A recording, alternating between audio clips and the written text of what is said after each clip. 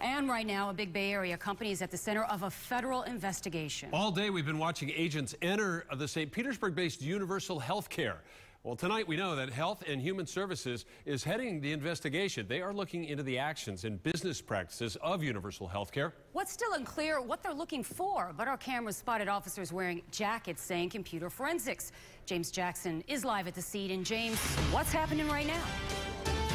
Well, guys, take a look. Right now, officers are bringing out the equipment they use to make copies of everything on Universal's computers. They just took it and put it in that SUV. They'll take it to a Tampa office. They're collecting it for evidence.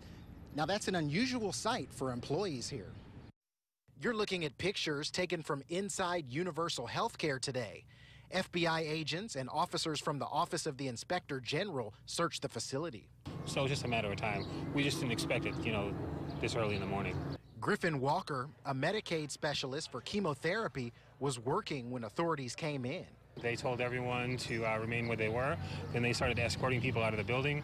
Health and Human Services is looking into the actions and business practices of Universal Healthcare.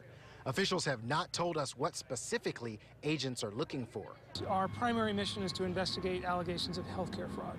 The company was being liquidated and 800 employees are losing their jobs, but they were allowed by investigators to attend a job fair here. I didn't know what to think, honestly. Jenny Basel started working for Universal a month ago. She showed up for the job fair, but says she was discouraged by the sight of federal agents. If I had known that the FBI was going to come in or it was in this kind of trouble, I don't think I would have made the trip. As for Griffin Walker, he says the company's misfortune makes him angry.